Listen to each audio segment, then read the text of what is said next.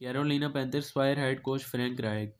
Charlotte Carolina Panthers owner David Tipper fired coach Frank Reich on Monday less than 24 hours after the owner left the locker room muttering an expletive following Sunday's 17-10 loss to the Tennessee Titans in Nashville. Reich's tenure at Carolina ended with an NFL worst punt-10 record including an 0-6 mark on the road. He also becomes the first NFL head coach since the 1970 Merger to be fired in back-to-back seasons after last year's dismissal from the Indianapolis Colts.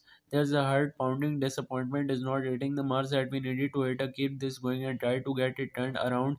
Reich, who was a career record of 41-43-1, told the Carlotti Observer on Monday, "It hurts me for the guys, the team, the coaches, and the fans." Reich said he was told that he was being fired during an in-person meeting with Tipper on Monday morning. "I met with Coach Reich this morning and informed him that he will not continue as head coach of the Carolina Panthers." Tipper said in a statement, "I want to thank Frank for his dedication and service and we wish him well." Wright told the Observer that he wasn't done with coaching, but he added that is probably the final chapter of my NFL journey.